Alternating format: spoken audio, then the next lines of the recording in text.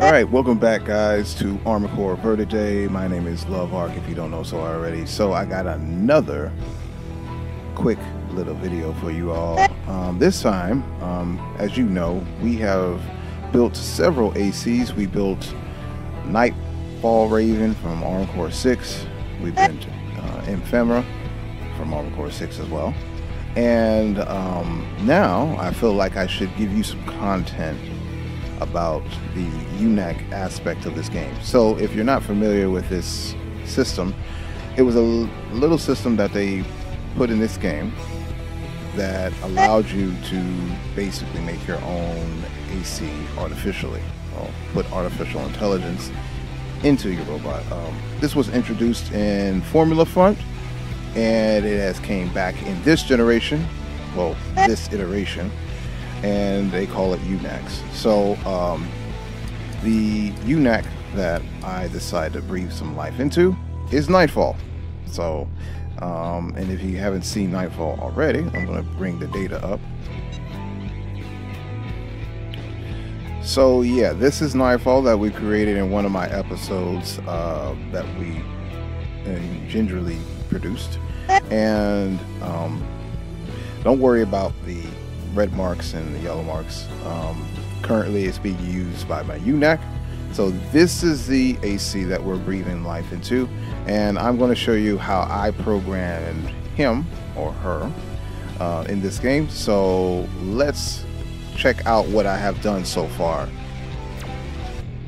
Alright, so this part can be confusing to a lot of people, especially if you're new to this generation. So this is kind of like a template. It's a tree, in other words, that each little branch of the tree controls a different category of the UNAC. So when I go down, this is the main tree trunk.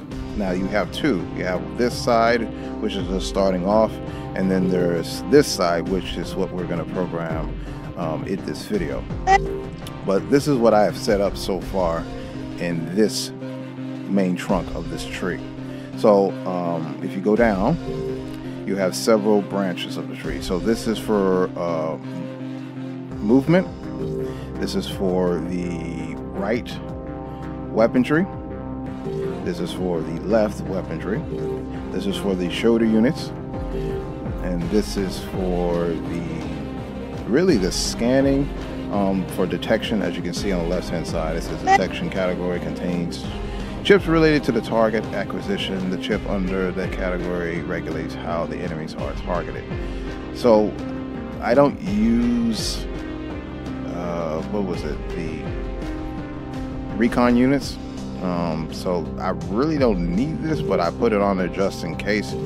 But and then there's more categories here that I didn't feel the need of equipping. So each action or chip that you put in, as you can see, it has the total cost on the bottom. So 13,000 is the limit, where I have it's pretty much built at 74, and I think that's pretty good for what we're setting up so far.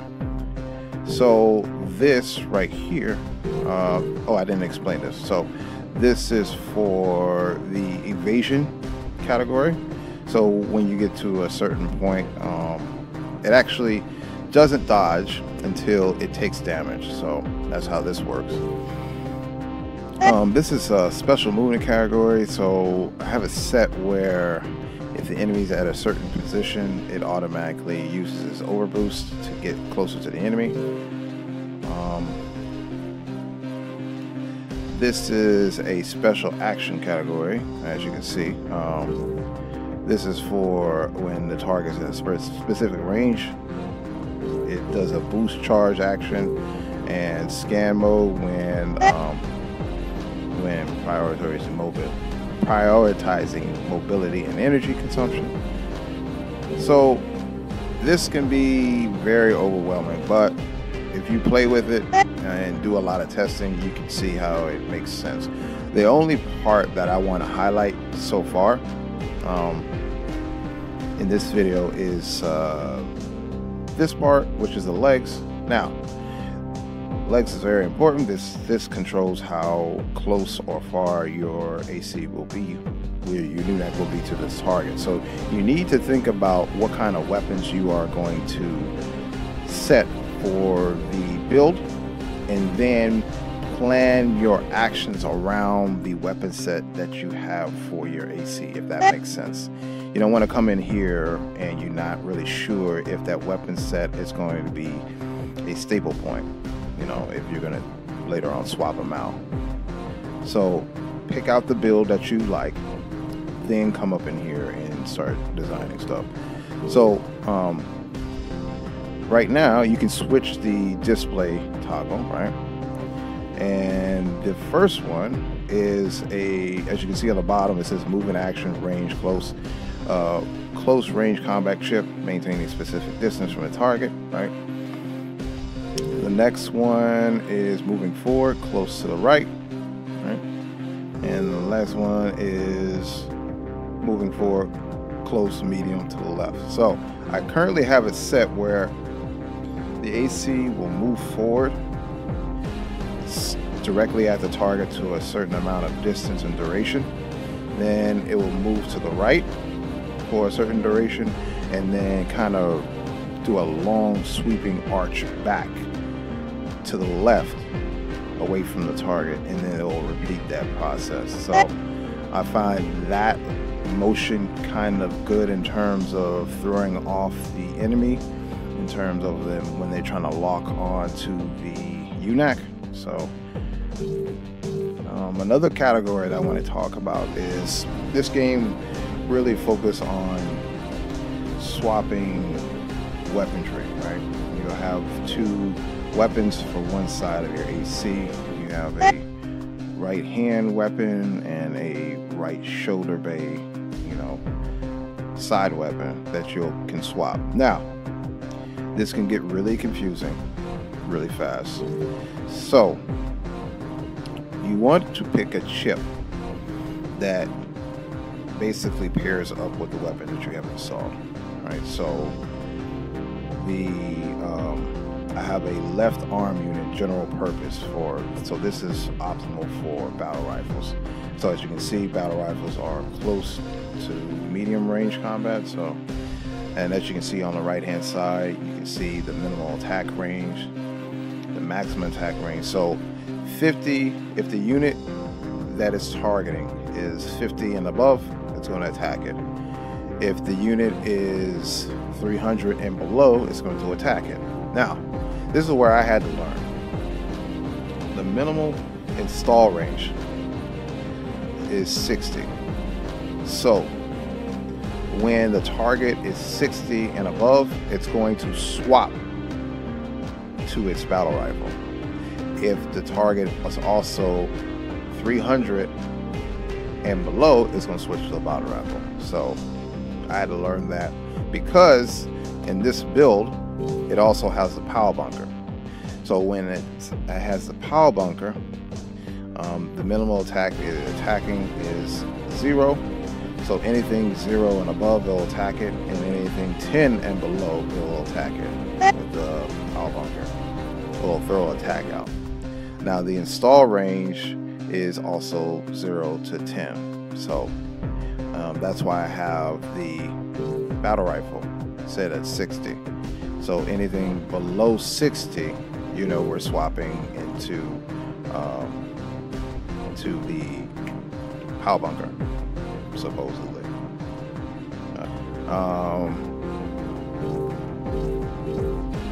And the shoulder missiles is pretty easy to understand. Minimal attack range to shoot is 50. Maximum attack range is 300.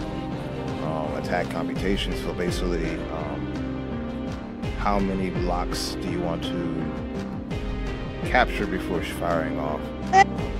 So the longer it computates, the more it's going to do hard lock on and then fire off more missiles if possible. Alright, so we're going to go to Operation Test. And main system activating combat mode. System scan Let's see it do its job. So it only dodges when it starts to get an attack. And I'm going to tell you something else after this battle that is really important to consider.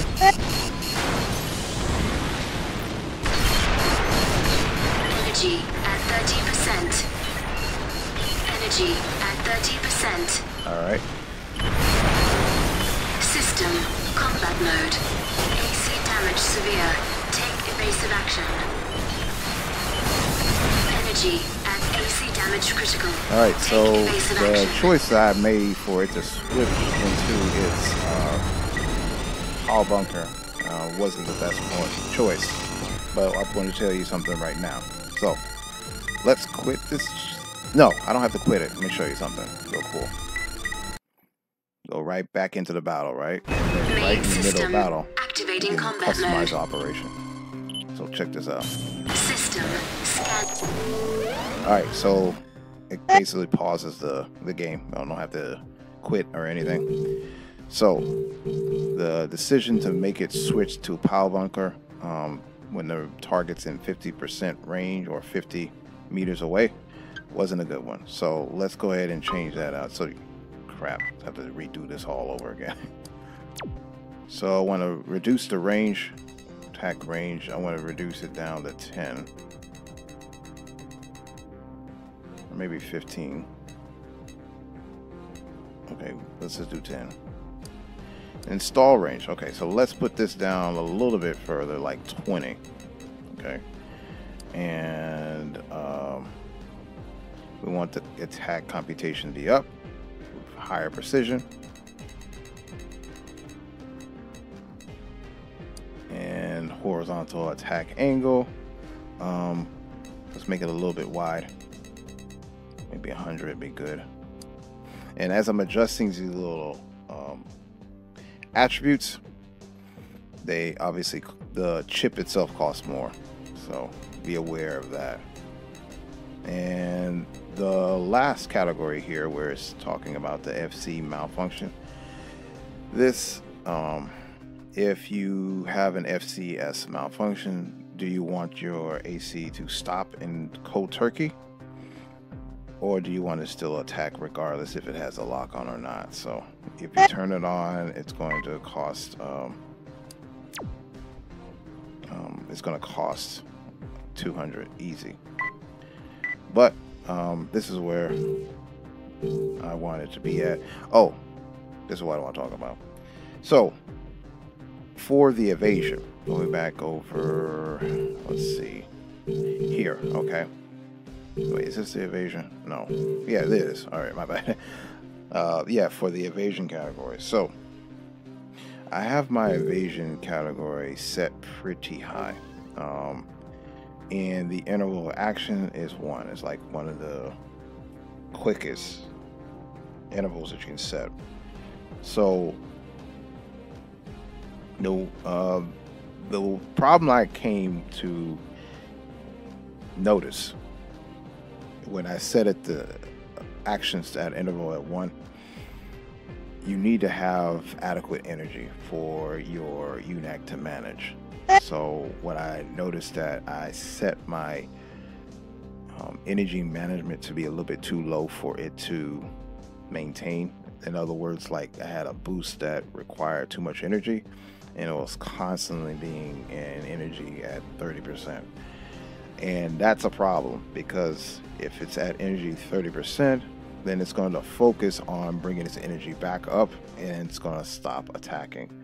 And we don't want that, because if it's constantly evading, then it's not going to be attacking. So evasion and attacking, evasion has priority when the energy is low. So when the situations where it has low energy, it's going to focus on bringing up its energy. Then when the energy is back up, then it's going to attack. So I learned that. So I want to make sure you guys, when you start programming your UNAC, that you understand that tier system. So looks good. We can get back out here and let's see what it does.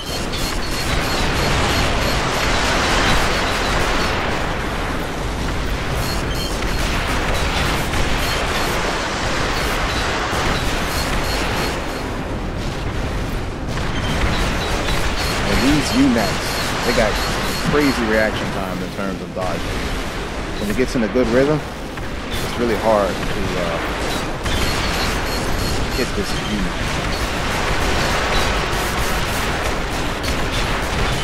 AC damaged. Take evasive action.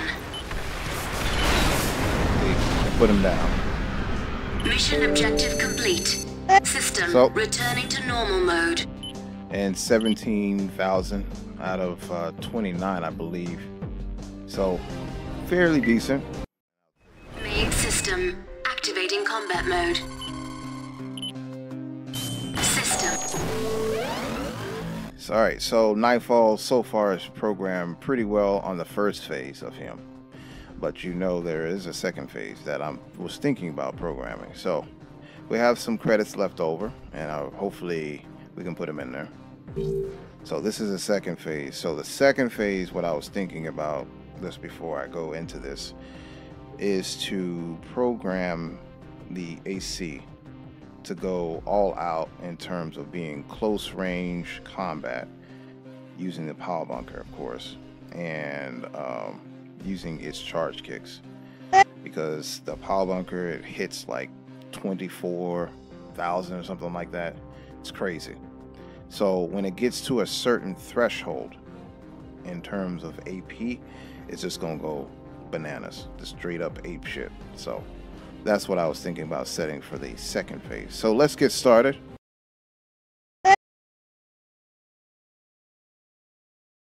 Damage severe.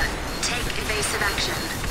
AC damage critical. Alright, take so evasive action. I don't want it to be a sitting duck, so we have to put it some in the evasion. But it did switch into that mode, which is good. Just that it was very Frankensteinage. Come on. AC damage severe. Oh, come on. You could have hit him on that one. AC damage critical. Take evasive action. Yeah, he definitely could have hit him on that. Alright. No good. No bueno on that.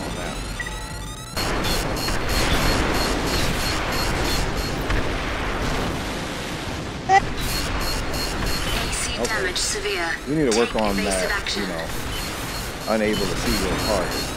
AC damage critical. Take Real evasive slow. action. Real slow. So we need to adjust that immediately. Evasive action. Yeah, I believe I know it's Take evasive action. Alright, so maybe we're going to put a shift on for him maintaining Take a evasive higher action. position than the target. I think that'll be a better setting for him. This is really hard to get him to use that power bunker effectively.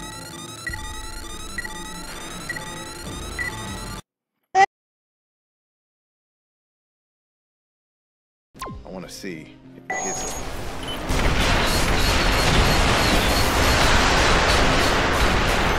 Right?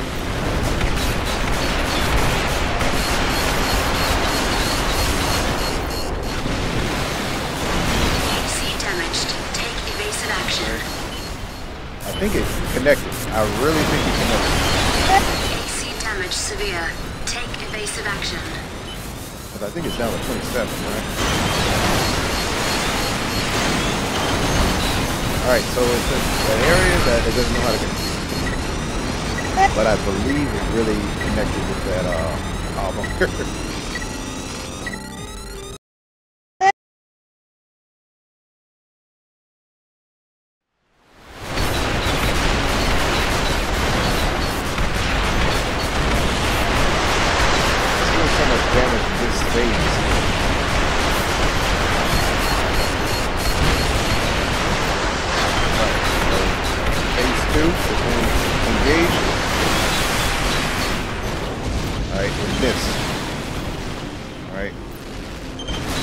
Oh, it did miss. They actually connected. Oh, it did.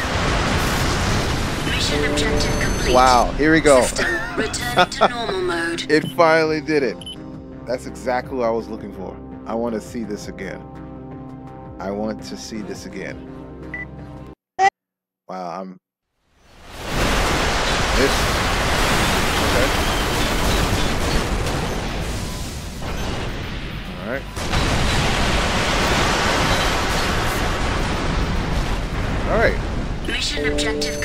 Wow. System returning to normal I'm actually mode. impressed. I'm highly impressed that this thing is doing exactly what I'm telling it to do.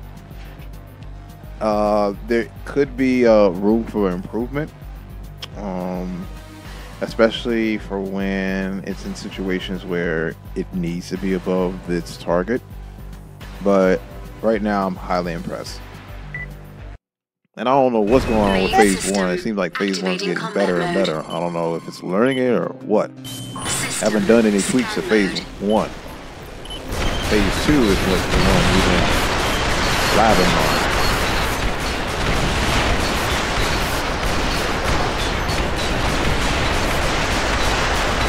Alright, we're going to phase 2 early now. Come on, a little bit more. Okay, phase 2 now.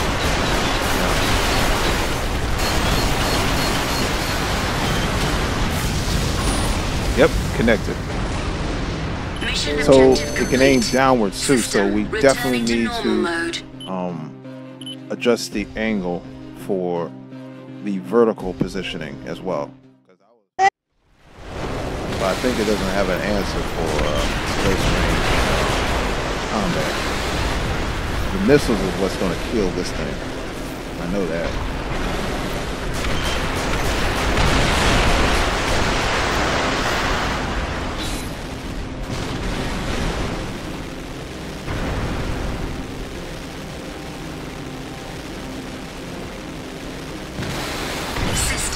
Scan mode.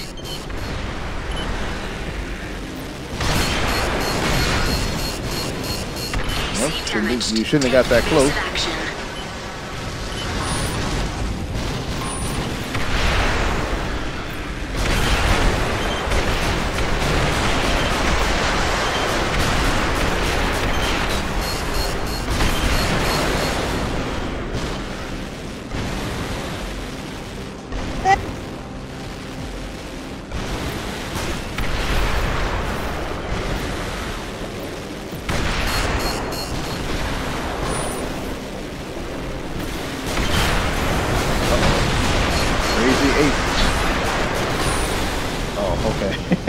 It was definitely going to go in.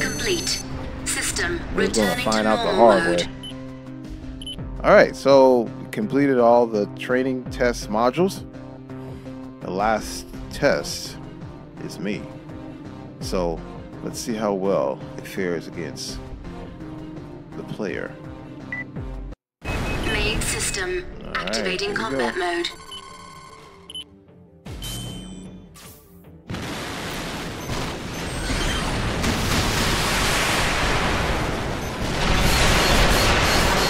Connected with this.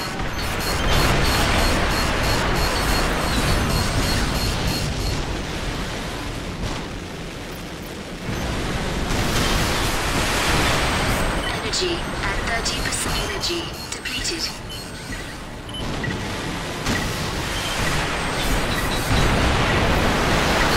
Energy depleted.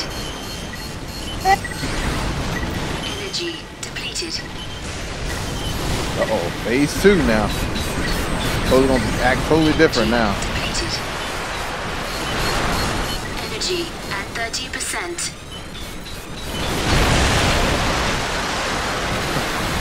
Mission objective complete. System returning to normal mode. I programmed you. I know what you're gonna do. You can't beat the master. But I definitely approve of this build.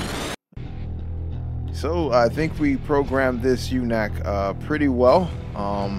This is just a sample of what it could do, of what it can be like. It's pretty good. I'm not gonna lie. It's a very responsive AC.